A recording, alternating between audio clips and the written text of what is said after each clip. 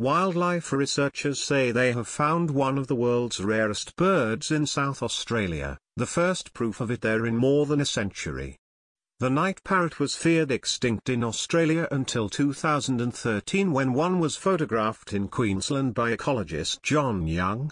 In July, Mr. Young and fellow ecologist Keith Bell-Chambers found a feather in a nest near Lake Eyre in South Australia. They say it indicates night parrots are living in the remote region. Independent testing from the Western Australian Museum has verified the feather belongs to the nocturnal parrot, one of the most elusive birds in the world. Since 2013, it has also been confirmed to live in Western Australia.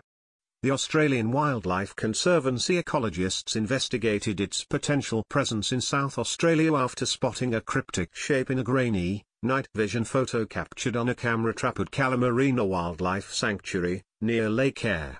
Lake Eyre, also known as Katy Thander, is a vast basin covering 9,500 square kilometers, 3,668 square miles, and is frequently in drought. The team scouted a large area by air before settling on one region where a sighting had been made in 1883. After examining a number of finch nests, Mr. Young found what he described as an unmistakable green feather. People show excitement in many different ways.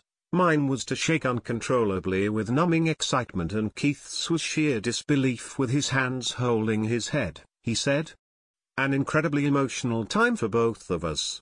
The researchers said feather was not found in the parrot's usual spinifex habitat but near samphire, a succulent. It could lead to better understanding of the species and how to protect it, the Australian Wildlife Conservancy said. The ecologists will now attempt to track the size of the population.